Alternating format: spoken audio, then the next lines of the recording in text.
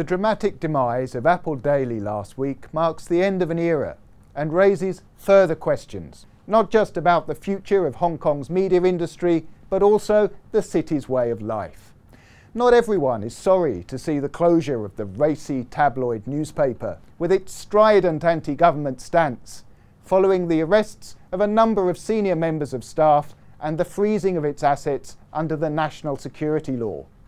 But the scramble to buy a prized copy of the final edition on June 24 and hurried efforts to preserve content on Apple's website show the level of support the newspaper enjoyed among Hong Kong people.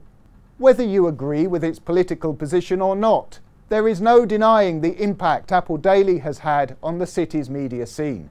It launched with much fanfare in 1995, shortly after my own arrival in Hong Kong. This was a time of fierce competition for local media. The Eastern Express, a new English-language newspaper, had hit the streets the previous year. But it was the arrival of the Chinese-language Apple Daily that raised the stakes and fueled competition. The investment in journalism, comprehensive coverage of Hong Kong news, scoops, exposés, and quest to hold the powerful to account energized the industry. Everyone had to lift their game. There was a less palatable side to the paper.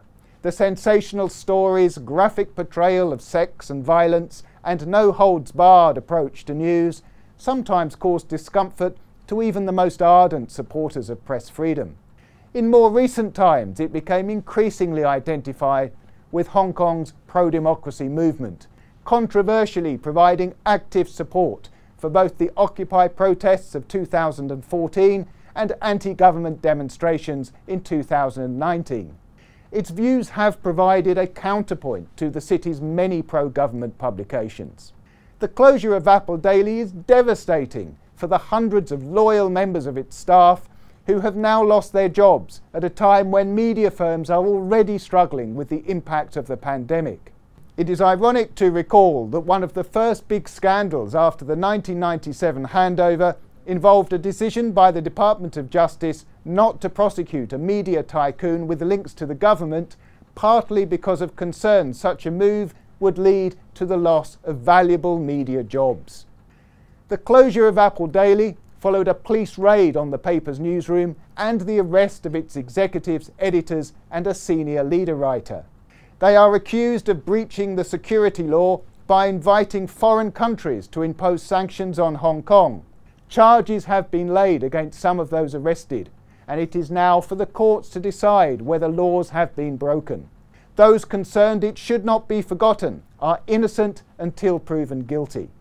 Targeting journalists and citing newspaper articles as evidence in the case has alarmed the profession. The security law is expressed in very broad terms, and a year after it was passed, there remains much uncertainty about what constitutes an offence. Newly appointed Chief Secretary John Lee said, while in his previous job as Security Minister, that Apple's conduct should be distinguished from normal journalistic work. That is of little comfort. How is the term to be defined? There is no normal journalism defence in the national security law. The lack of clarity has left journalists continuing to do their duty under a dark cloud of uncertainty. Meanwhile, columnists are laying down their pens, civil society is in retreat, and artists, filmmakers, libraries and museums are feeling the chilling effect of the law.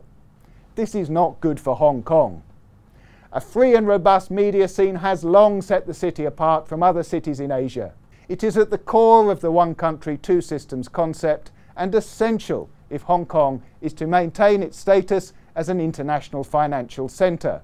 The national security law states that human rights are to be respected and protected and refers expressly to press freedom. These must not be allowed to become empty words.